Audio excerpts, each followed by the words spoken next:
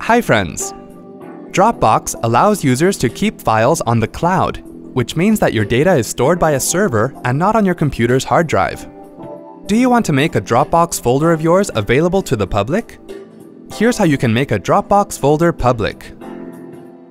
Open Dropbox on your computer. Right-click on the folder you want to make public, and then click on the Share Dropbox link option. It gives you a notification that the link to the folder to be shared has been copied to your clipboard. Click on it. Now your folder has become public, and anyone can access it with the folder link. See? That wasn't hard at all. Thanks for watching.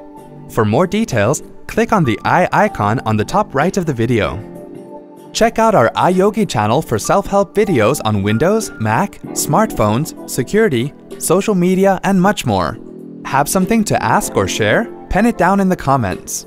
To get iYogi tech support, dial toll-free numbers. To stay empowered technically, subscribe to our channel.